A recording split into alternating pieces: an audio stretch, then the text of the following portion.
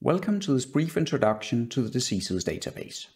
The aim of the diseases database is to link human genes to diseases, and the database currently holds more than 8 million such associations, which can be accessed via a web interface at diseases.jensenlab.org. The associations come from a variety of different types of evidence, the first one being curated knowledge. That is, we import associations from the MedlinePlus genetics database, formerly known as Genetics Home Reference, and from UniProtKB Swiss-Prot, that is, the manually annotated part of UniProt. These associations are causal associations. That means we are almost certain that variants in these genes are associated with the disease in question.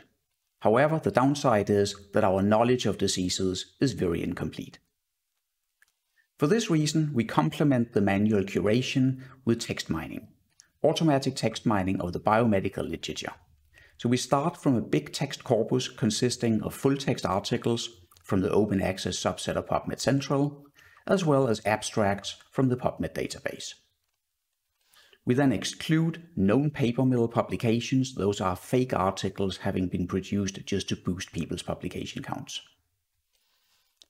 We take this big corpus and we perform named entity recognition to find names in text using a dictionary of gene names and a dictionary of diseases. And once we've identified them in text, we can do relation extraction by looking for co-mentioning of these names in text.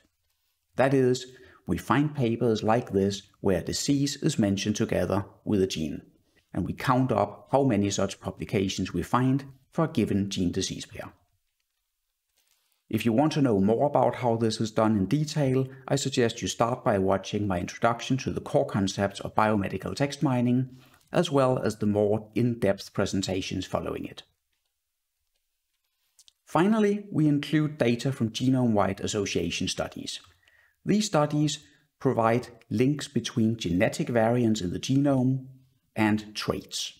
However, the bad news is that these associations are just statistical correlations. There's no guarantee that a given variant that is statistically correlated with a trait is causal. And this makes the data rather difficult to interpret for non-experts. The data from GWAS studies are collected in GWAS Catalog, and building upon that, the TIGA resource was recently created. TIGA takes the associations from GWAS Catalog, maps, aggregates the data, and scores the associations in a way that allows us to subsequently put it into the diseases database.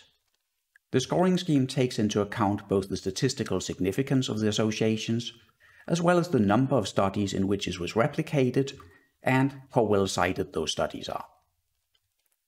Lastly, diseases integrates all of this data from the different sources of evidence.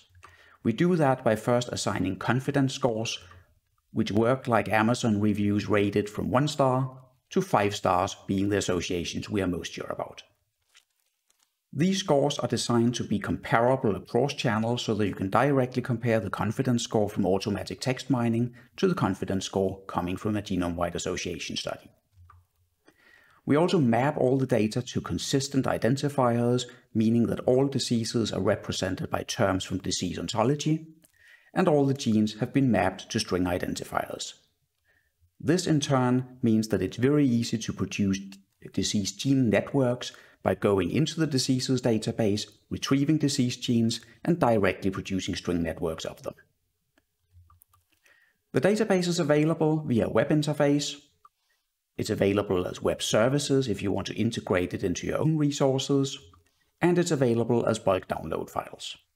You're free to do anything you want with this data. It's all available under open licenses, and it's updated on a weekly basis. That's all I want to say about the diseases database.